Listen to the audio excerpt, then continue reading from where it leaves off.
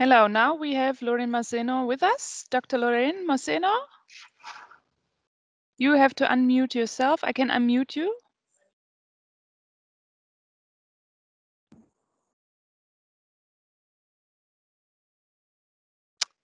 Mrs. Maseno, Dr. Maseno, welcome to our session. You have to unmute yourself, please. Thank you. Welcome. So, everyone's here. We're happy to open the session. I will share again the session, the structure of the session for a second. There you go. This is the program. Here you can see. So first of all, we have to choose a moderator for the circle of the participants. Does anybody want to volunteer to moderate the session? Otherwise, I can do it if you want me. We trust you. Okay. So your input is going to be 10 to 15 minutes, and we have 20 minutes discussion. And the mapping for agenda for action is other 10 to 15 minutes. So, Dr. Maseno, the floor is yours. Thank you.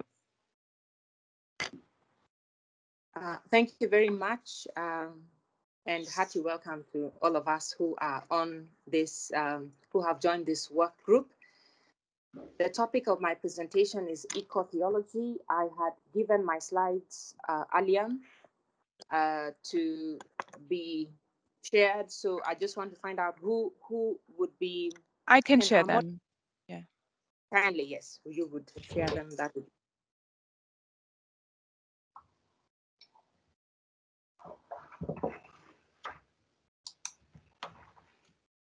So we will have the first slide and be able to continue. I just hope the participants that you're keeping safe in your respective places in these foreign times, but it is my hope that we will cope well. So thank you. I just wait for the slides if you have them, and we'll start. We will just be introducing. Wait. Okay.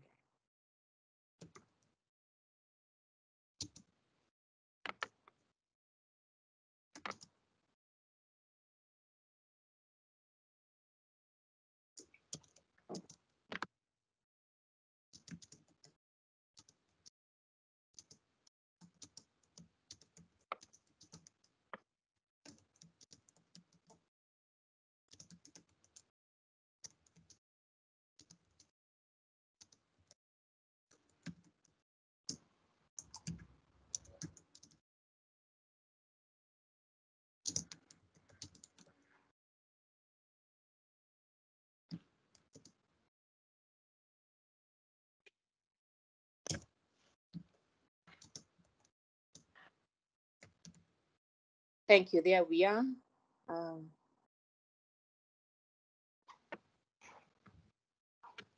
In this very webinar, we are looking at religious communities and ecological sustainability.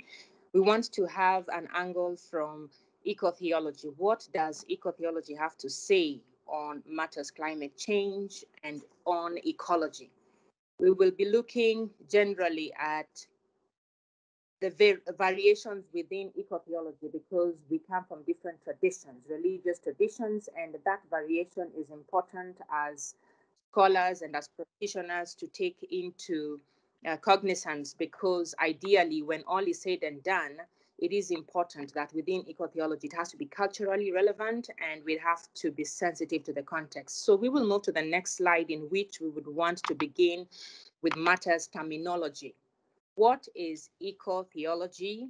And I'm happy that one of our presenters, the respondent to the very first session this very morning, Dr. Mangaliso, spoke into eco-theology, but from a Pentecostal perspective. So a few of those things will resonate with what we'll be talking about today. Now, on matters eco-theology, we would say that it is a shortened form of ecological theology. Now, this term, ecological theology, was first coined, has been understood to be first coined by one John Cobb in the mid-20th century. And then later on, around in the 1960s, early 60s, it was given greater attention by one Joseph Plutzer. And what he did in a presentation calling for an earthly Christology, he was making a presentation at the WCC, World Council of Churches, where he was calling for greater attention to cosmic soteriology. We find this definition in terms of terminology introduced in the book Modern Christian Thought, and which is an edited book by Fiorenza and Livingstone in 2000. So in general, we will say eco-theology is a fusion of two words, ecological theology, and so we'll be able to proceed into definitions. I move to my third slide. Thank you. And here, how to define it. We've seen the terms itself, but then we will say that within Christian eco-theology, we will have collective responses, because it's not one, like I said, there are variations.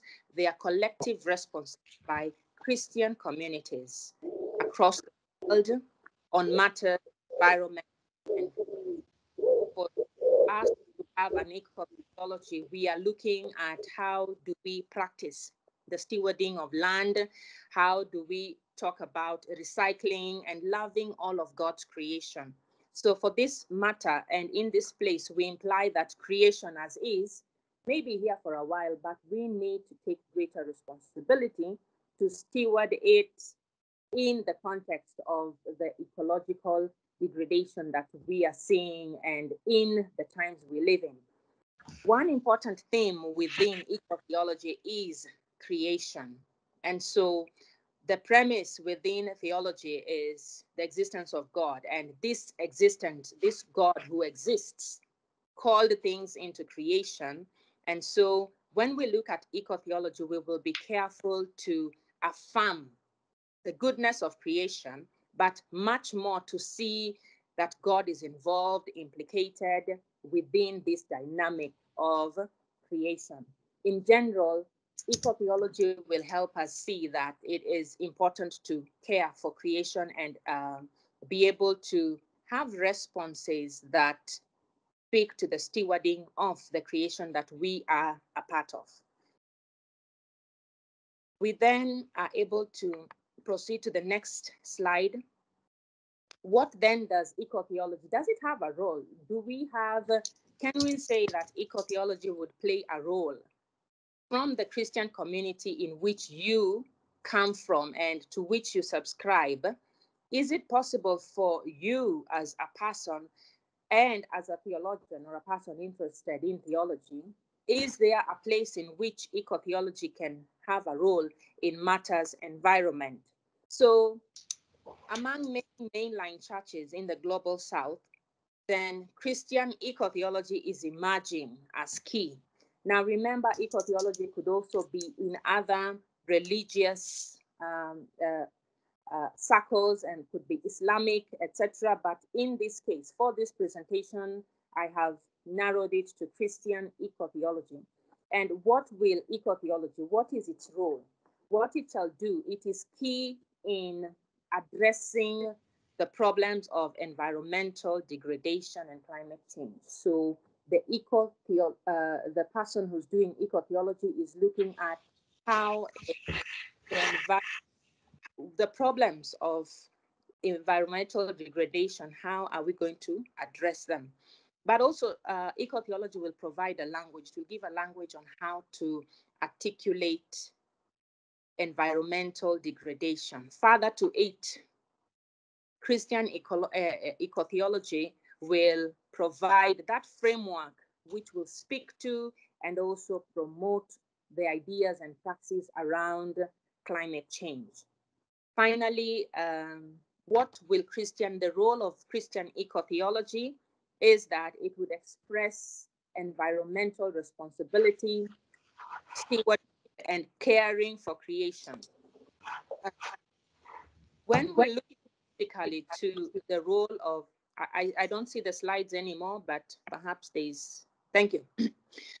When we look in general at what the role of eco-theology is in the Christian communities around in the global south, etc., we will carefully see that when there is not a language to speak on environmental degradation, it is not possible to then articulate these matters within the community. So theology is presenting that possibility to connect climate change and God talk in the Christian communities. And then we'll be able to now allow us to promote praxis. What then do we do in this kind of situation?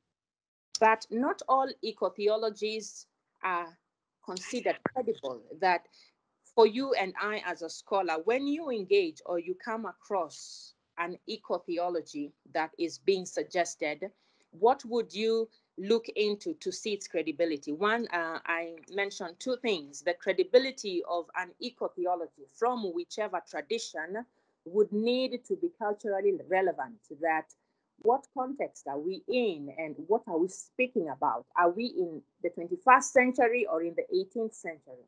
So it's relevance in time and relevance in context.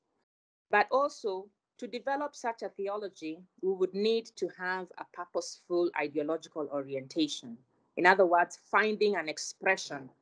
And an example would be given when we're talking about the upkeeping churches in Southern Africa, and where trees are planted and during the Eucharist service, then that kind of eco-theology in praxis, when moved now onto paper, into books, you see that there's an expression of the same in their sermons, in their prayers, in their rituals and liturgy. So those are some of the suggested roles of eco-theology in our current time and the credibility of any eco-theology that we would have. We would move to the next slide, please. Thank you. At the start, it was clear that it is not one eco-theology. There are a variety. There are a variety because we have various Christian communities. There are a variety because we have different traditions from which these communities subscribe. And therefore, in the past 5 decades, theologians have tried to reclaim alternative theological traditions on matters, theology and environmental degradation and ecology. And at the core of this is, how will we develop a relationship between the divine and nature?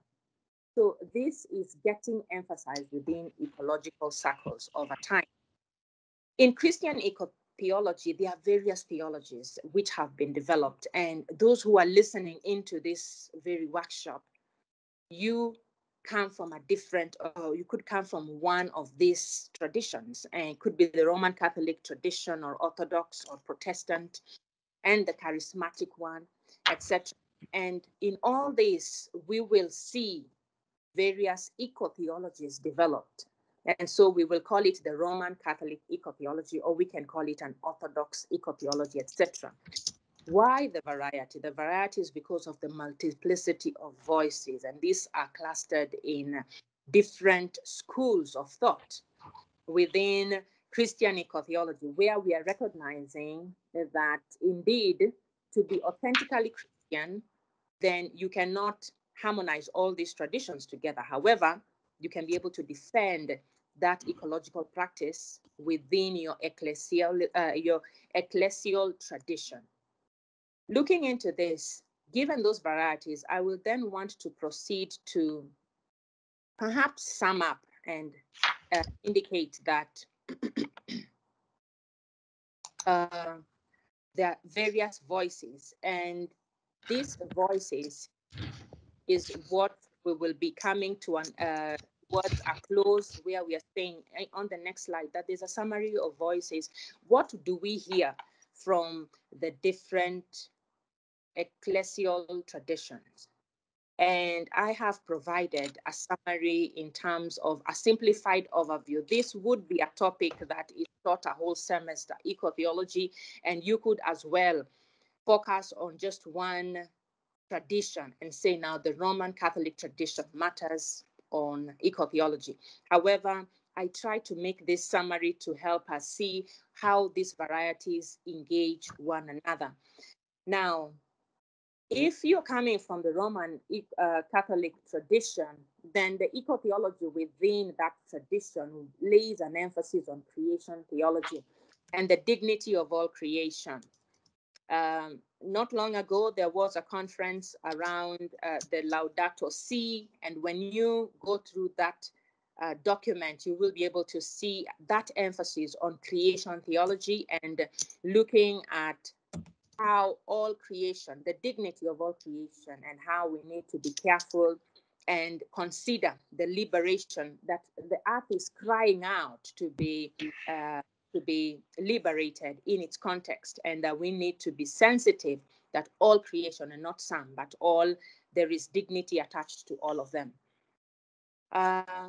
Another voice is the Orthodox eco-theology, Orthodox voice. And from that perspective, they show us the sacramental nature of creation. So it's mostly infused. If you are the Orthodox practitioner, you will be looking at how within creation, the sacramental nature of the same, and this is exemplified mostly within their ritual practice. But then how then do evangelicals speak on theology, eco-theology? A number of them will emphasize the eschatological hope and will have more reference to biblical theology as opposed to what the Roman Catholics would. That emphasis shows that there's that divergence, or there's that variation. Ecofeminist movements will again show the connection between when the earth is oppressed, and therefore also the female personhood is also that connection between oppression of the earth and of the female personhood, and ultimately looking into their core redemption. So this summary of voices, if you'd want to have a larger look into it, you would refer to one PhD thesis of one Jason from the University of Birmingham.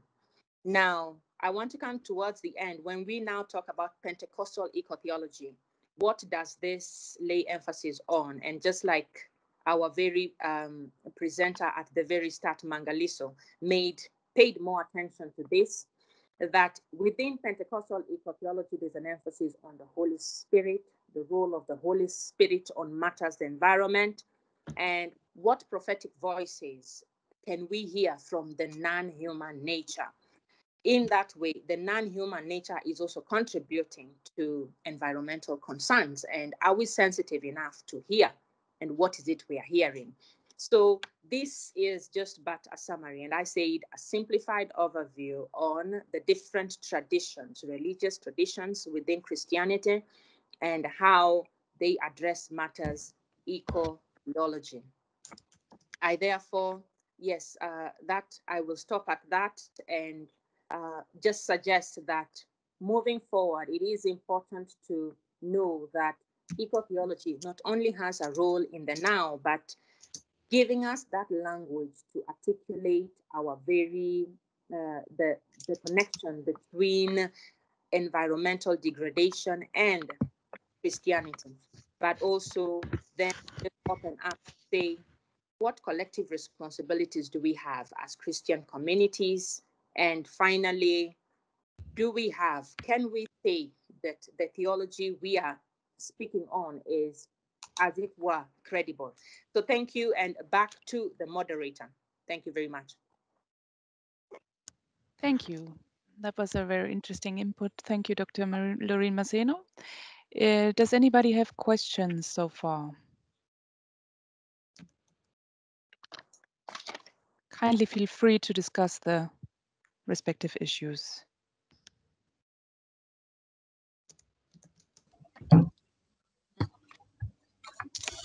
You have now 20 minutes time.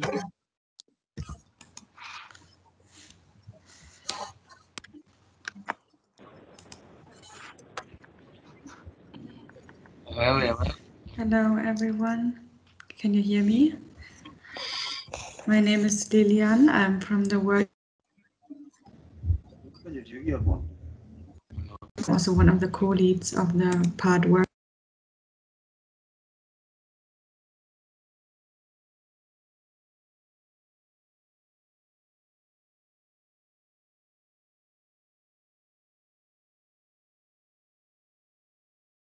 I can't hear anymore now. Lily, you're on mute or so. Yeah, you talk on mute, Lily.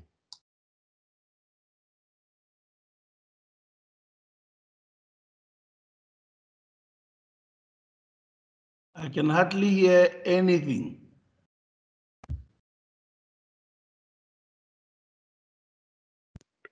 According to my screen, you're muted, Lillian.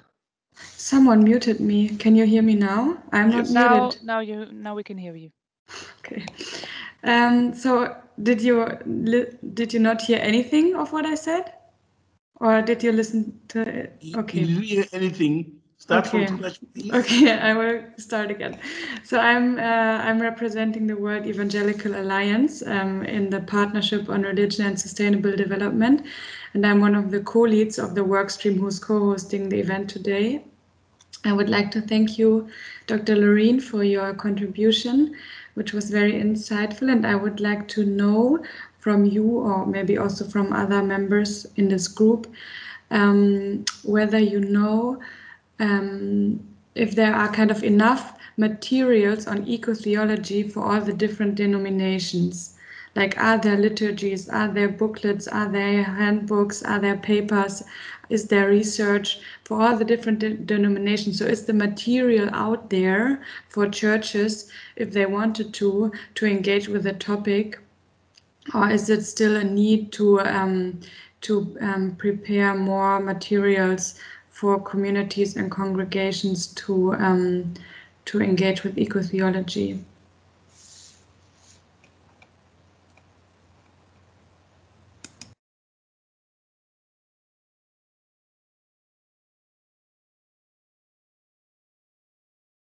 Dr. Maseno, do you want to answer right away?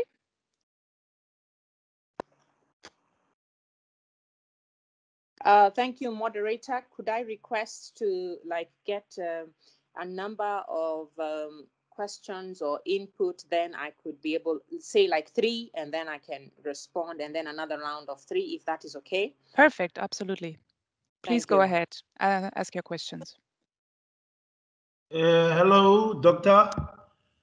I also want to find out, most of the references that were drawn or based on the Old Testament in relation to the topic at hand. And may I also find out if it could be anything that you could refer us to in terms of that directly to that has direct link to the New Testament, please.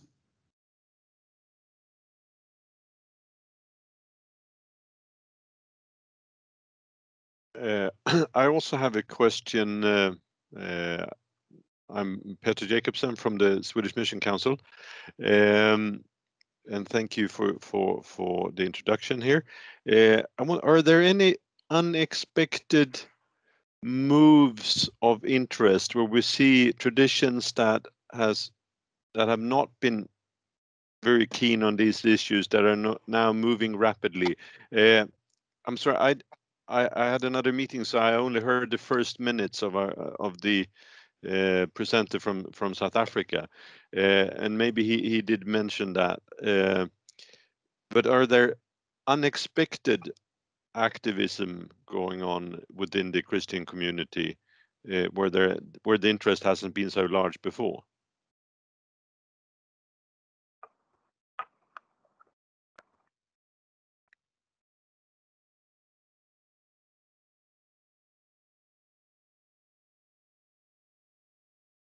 Can I also come in, Dr. Loreen? Sorry about that.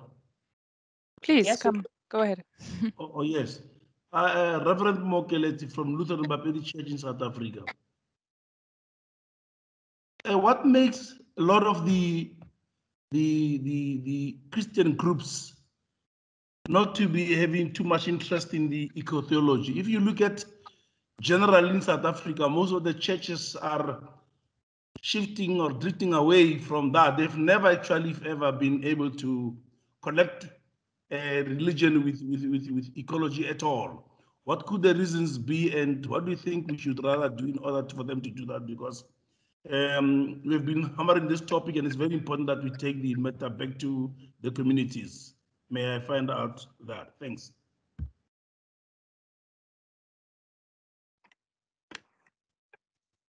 Thank you. So allow me to make an attempt to respond to the 4 questions that have been given in this first round, as it were.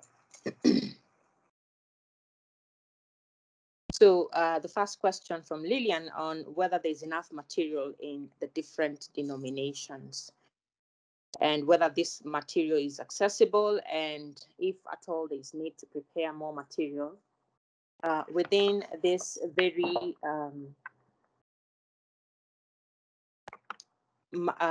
within this webinar, and which results from an engagement of religious communities and several conferences that have happened, at least in the Global South.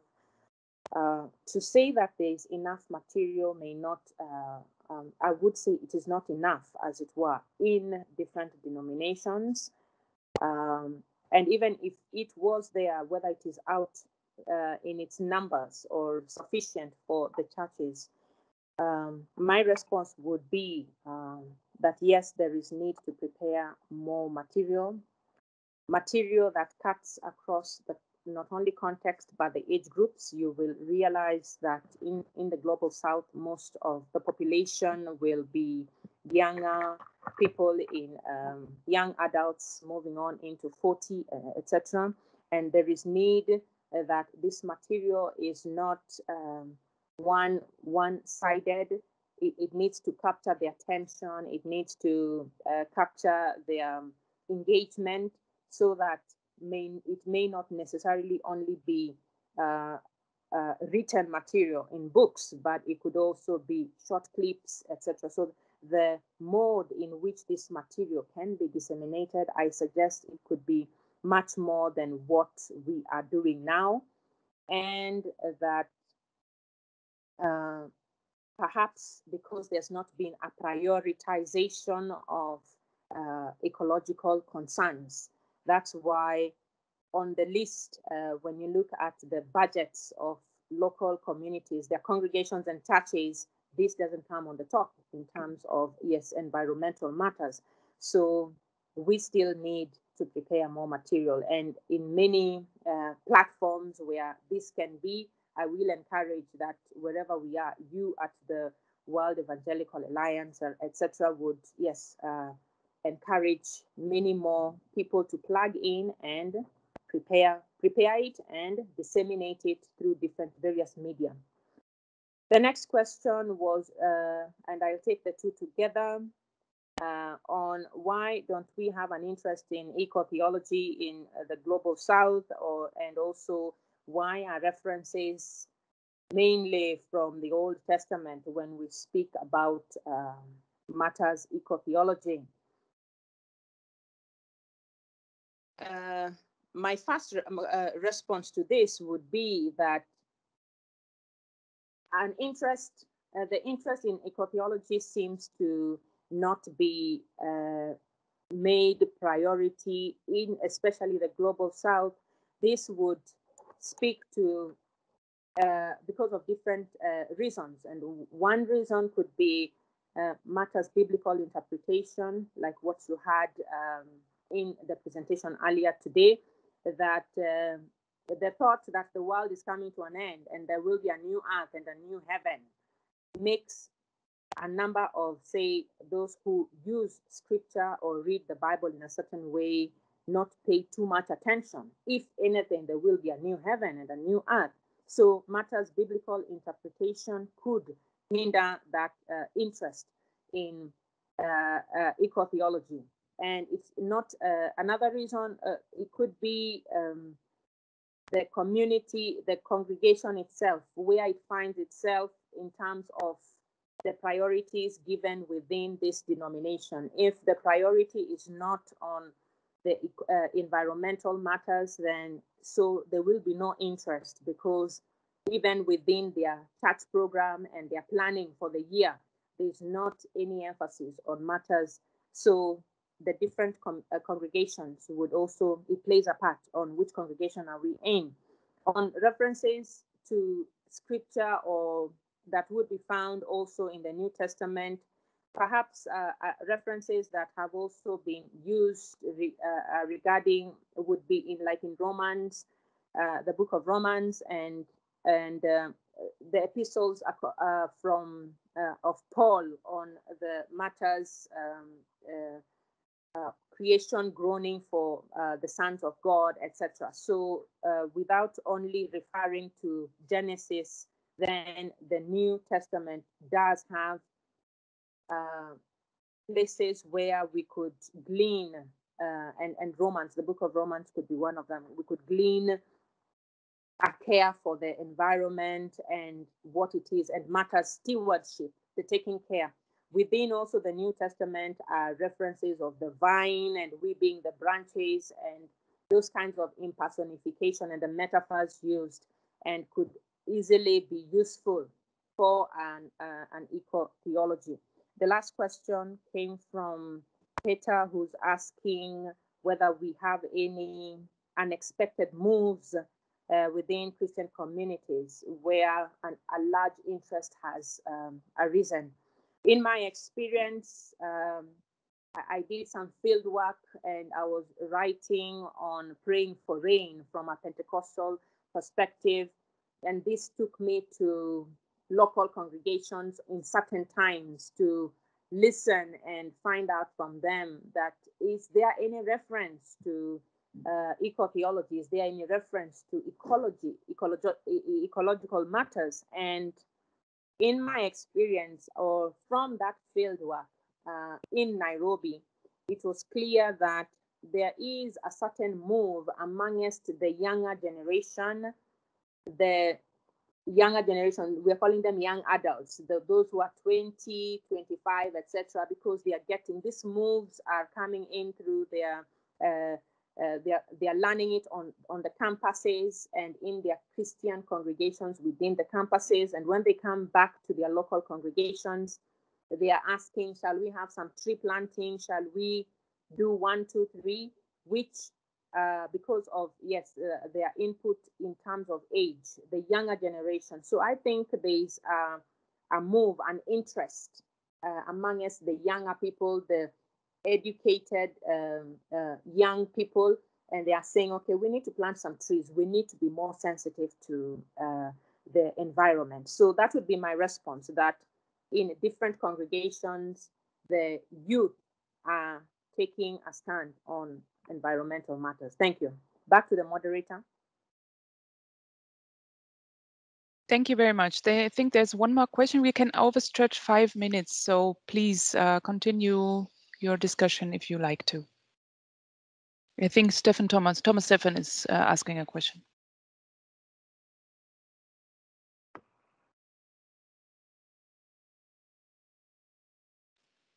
Thomas, we can't hear you.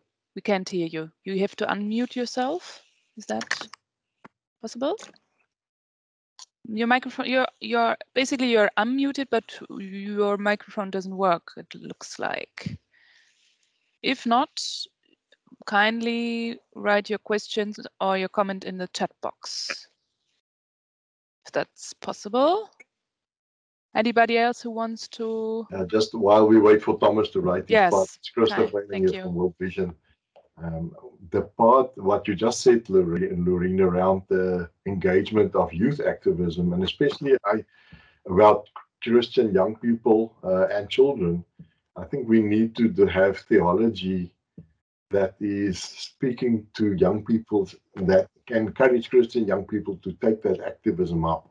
So I want to call on us as we develop theology that it will be theology that also can be translated in the language of young people and not stay up in the academic spheres.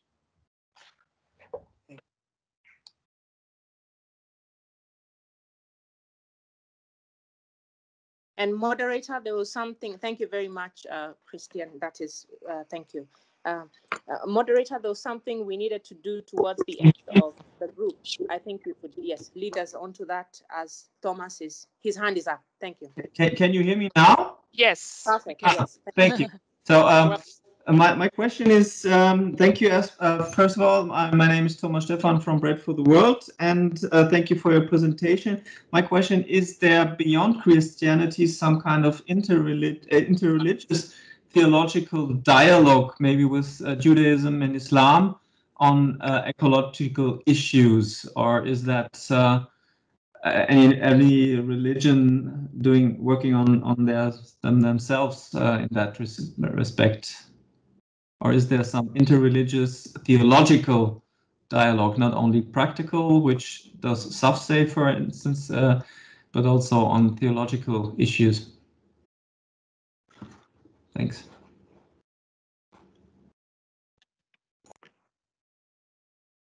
Okay, we close the round of the questions. Maybe Dr. Loreen Maseno, you could answer the question, and then we have to come to an end and find action points. Thank you very much, Thomas. Clearly, yes, I would say yes. The response, whether they are ecumenical dialogues. In Kenya, we have ecumenical summits, and these have been going on. When you bring groups together, the Muslims, the Hindus, the Christians, one of the point that allowed them to converge very quickly on the in the Kenyan scene is matters the political arena in terms of what is going on in politics, what are we looking into, but also matters environment. And so, yes, that this is a good, or can I say it has been a useful topic in ecumenical dialogues, and allows a number of them to find a meeting point and work together. So indeed, there has been, yes, those dialogues within the ecumenical circles. In Kenya, I could say so. Thank you.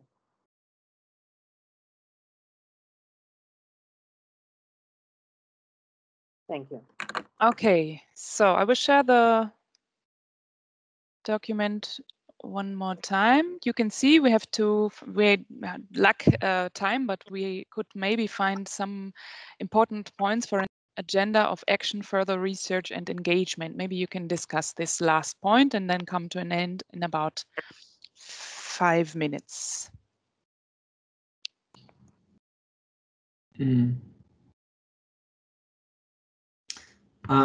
May I, please? Yes.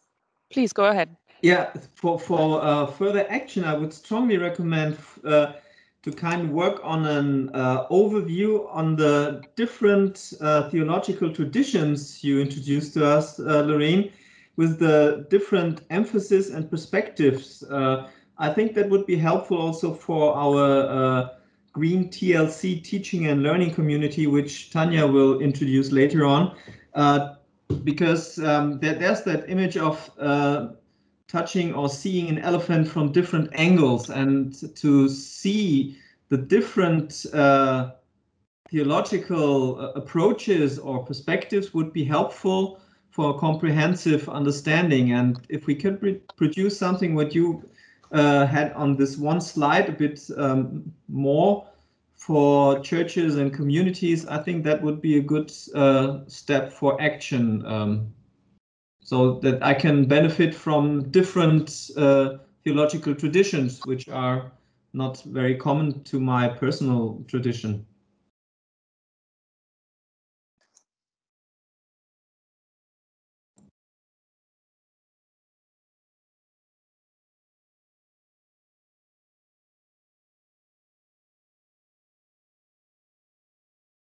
Okay, what else? Maybe you could just write this point down, and if we go back to the main discussion in the capacity building workshop, you can bring this up again. So please remind this point.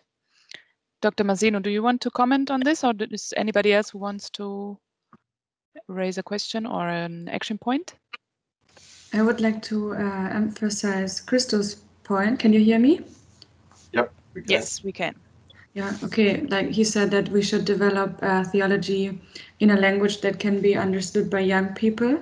And as Loreen said, many people in African countries are young. So for them to take up eco-theology, it's important to develop a language which speaks to them. So and this could also possibly be an action point. Thank you, Lily.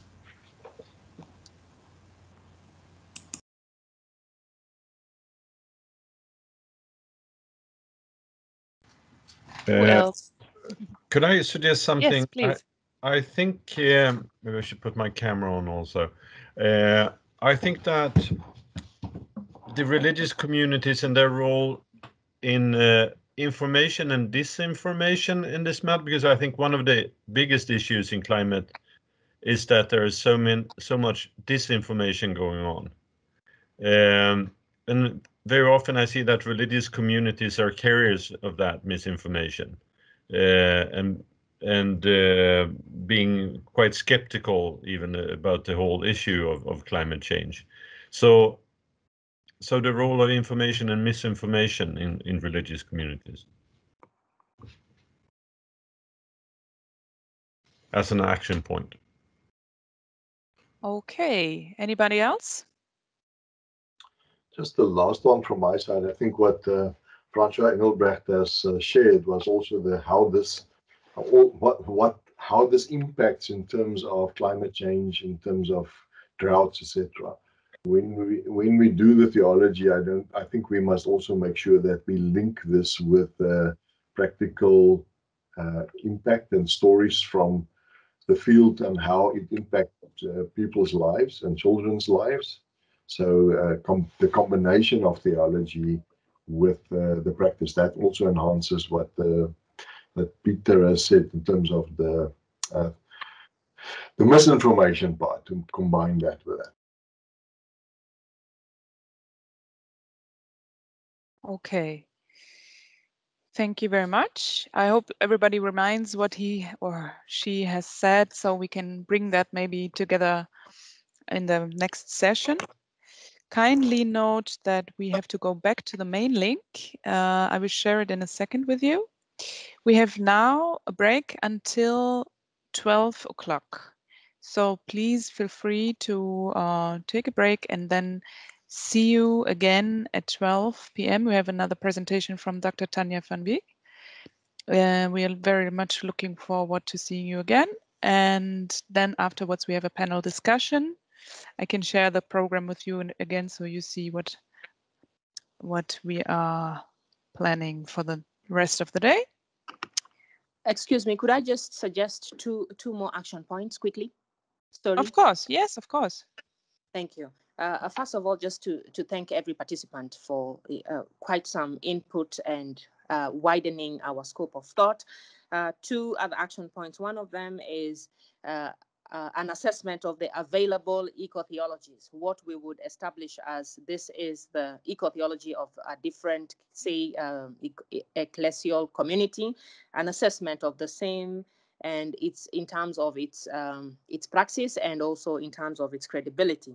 And the last one, another action point, is a way we can engage ethnographic studies, and through an ethnography of eco-theology in the different contexts could help us perhaps speaking to matters, the information and misinformation as has been suggested. Thank you.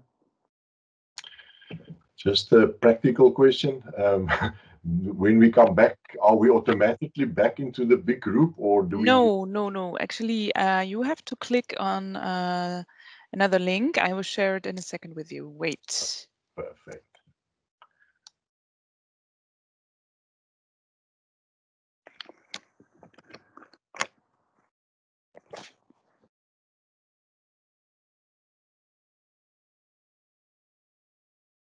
So maybe everybody of you could try to just try the link and see if it works.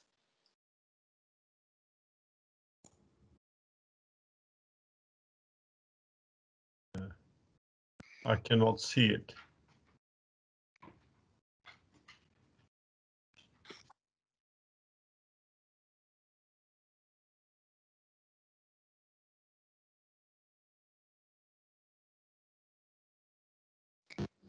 Hi there. Some of you already joined the other group. I suggest that everybody just joins the link, and you can just have a break of 15 minutes, and then just if you want to keep it switched on, you can just join the other session easily. Otherwise, you just go close the session and you would click on the link either way, and you can join. If there are any questions or problems, kindly just write us a message. Is there a question? Yes. The thing is, my app doesn't allow me to directly switch between the conversations. Mm-hmm. If I could send you my email address in the chat and you could email me the link Yes. there, Yes, of course. should work. Okay. The others, it worked, right? You could easily change to the other session, right? No, I have to wait. Yeah. I have to admit, yeah. So I click the link and then yes, hope I will someone let accept me all in. your admissions, and then you are in the call. Okay? I'm still waiting. I have nothing. I'm still waiting. In the chat box, you have to open the link in the chat box. Do you see the chat box? Otherwise, you just go on the link you saw on the invitation mail. Oh yeah. Okay. Okay? If it doesn't work, just go to the invitation. Sorry? Is it the same link as in the invitation? Yes, it is the same link as before. It is the main session. It is the same link that you clicked this morning at 9 o'clock. Okay? Thank you.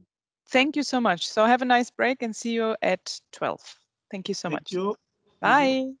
Thank you.